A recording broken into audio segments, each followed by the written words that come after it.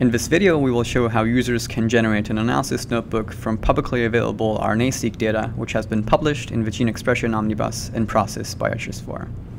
So to start generating a notebook, we can go ahead and click on the Get Started button.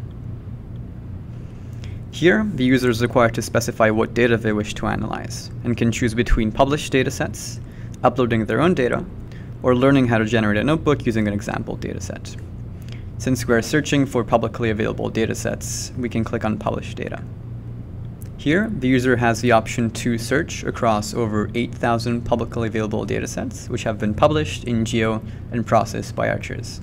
Users can filter datasets by inserting keywords in the input bar, filtering by organism, sorting by date of publication, and filtering the number of samples contained within the dataset.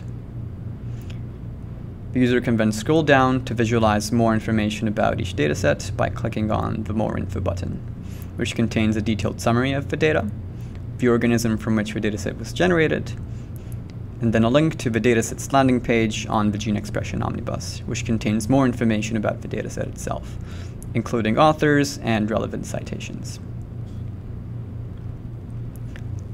The user can also navigate through different pages of the search results.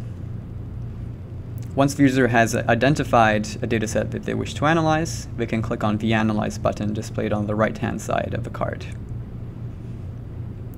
Once this step is complete, you can proceed to video number 5 for more information about generating a notebook from your recently selected dataset.